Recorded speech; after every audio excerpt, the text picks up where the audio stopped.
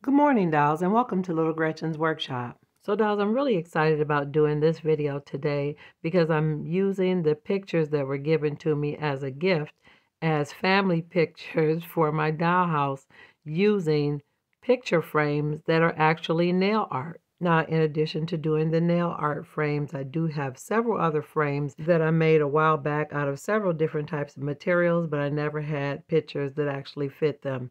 Now, I did receive two sets of pictures, and I will be using images from both sets of pictures from the previous unboxing. And I will leave a link in the description so you can see the full video of when I received all these lovely gifts in my unboxing. So here I'm just pulling out some of the items that I'm setting aside to put into the dollhouse, but I want to save a couple pictures. That picture I'm saving for Sadie and Marguerite. Now the ones from the box came as gifts from some of my dolls, but these that are laying on the table over to the side are ones that I made from polymer clay, and they actually have a few family pictures in them as well. So I'm using all of these, the ones I made and the ones I got as gifts, to scatter among the rooms in the houses to really give them a warm, homey, cozy look. Having lots of family pictures on the wall definitely looks more natural than art on my dollhouse walls. Now these are a couple pictures that I made with the polymer clay that I used stamps that had fruit in them.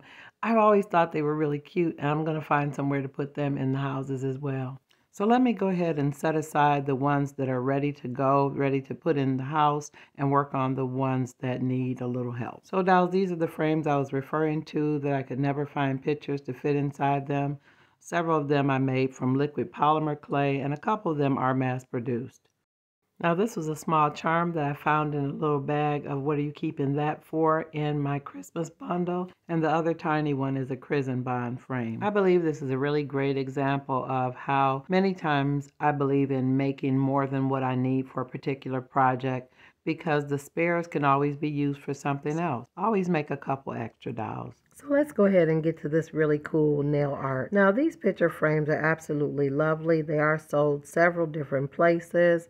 These were a gift to me, but I have seen them on Amazon and several other sites, and I will leave a link in the description. But they actually were made to be nail art. Now, these were kind of in bronze and copper colors, but I really have a thing for antique gold, so I did use my rubbing buff to change them to the color I like. And I also used them to add a slight patina to these frames that I made from polymer clay, to add it on top of the black paint that I used as my base. Now, while the rubbing buff is drying on those, I did have this other frame that I really liked a lot. Now, its original color is gold, but it was kind of a matte gold, didn't look very antique or metallic. To me, it kind of looked kind of plain, and I really wanted it to look old and vintage. So I added my acrylic paint and alcohol wash and coated the entire picture frame. Now, after the first coat had dried, I really didn't like it, so I added a second coat.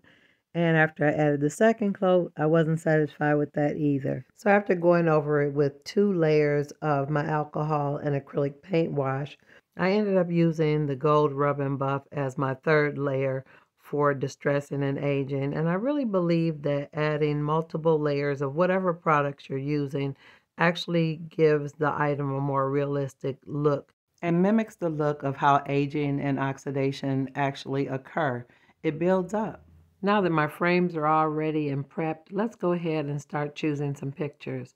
So I'm just kind of little by little just sorting through some of the pictures to see which ones would work. Now this was a frame I made previously out of some teeny pieces of wood, and I was just checking to see if one of these small pictures would fit inside that, and it did.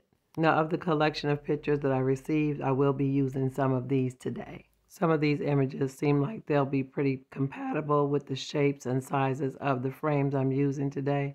This is a really cute one. I'm definitely going to frame that at some point, but I don't know if the ones I have today are going to fit that. I just love this baby and the little boy with the hat and the suit.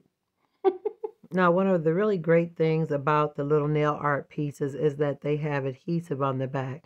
Now, you can definitely add glue to it, but I would advise after you put your picture down to add another piece of paper to the back to help give your picture frame a little body and some weight. And as a practice, I am gluing wallpaper as a third layer to finish it. Now be advised that this project is pretty tedious and it will take some time. After you choose a picture, you will need to make sure that it's centered in the frame, and after they stick, you will have to trim them off.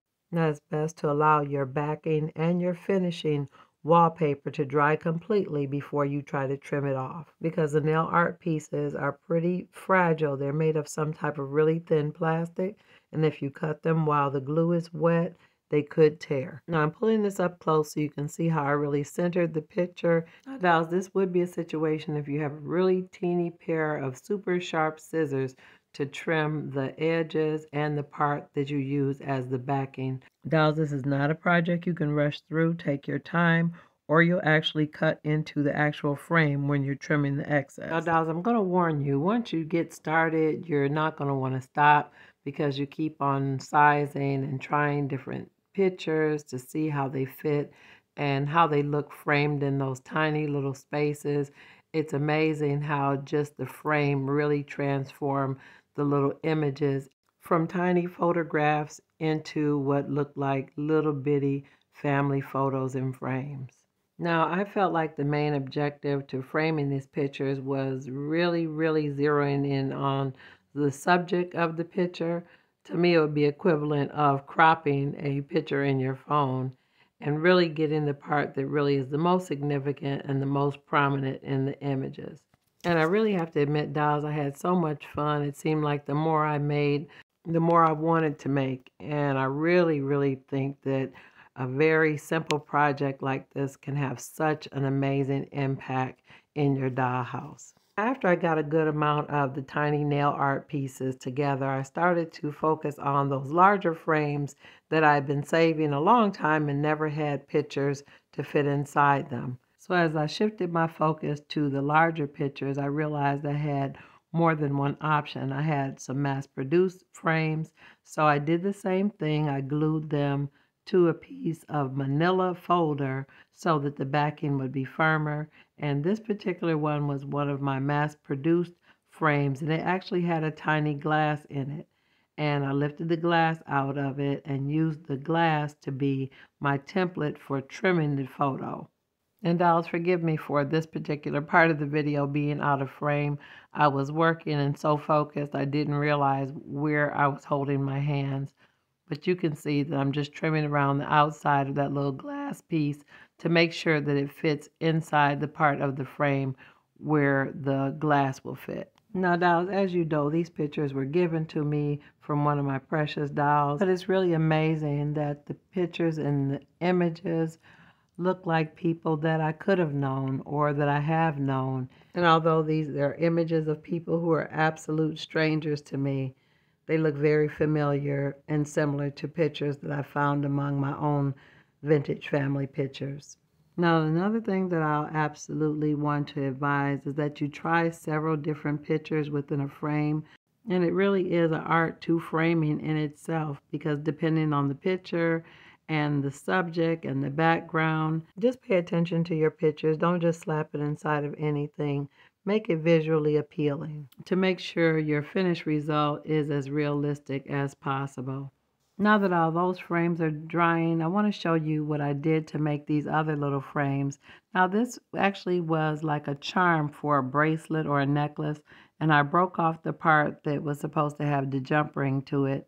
And I took these little frames and actually did the same thing that I do to everything else. I added some antique gold rub and buff. Now both of these frames were some type of metal, the silver one and the copper. Now for this little frame, because the area for the picture was round, I used one of my really small circle templates to cut the shape of the picture out. So one by one, I chose a picture that would fit inside each frame and glued it inside. So I hope this video helps you to develop your eyes so you can see all the things you can use to make miniatures. Now for some of the tiny frames, in order for it to stand up, I did glue a little tiny wooden bead to the back of them. Now I will leave links in the description of how to make other types of picture frames. I just really wanted you to see how perfect nail art is in size and scale for so many different things in your dollhouse. Now, dolls, if you've enjoyed this video today, definitely let me know in the comments. And if you want to see more content like this, make sure you subscribe and always look for me on Mondays and Wednesdays after 7:30 p.m. Eastern Standard Time. And I'm looking forward to seeing you all on the next episode of Little Gretchen's Workshop. Bye-bye now, dolls.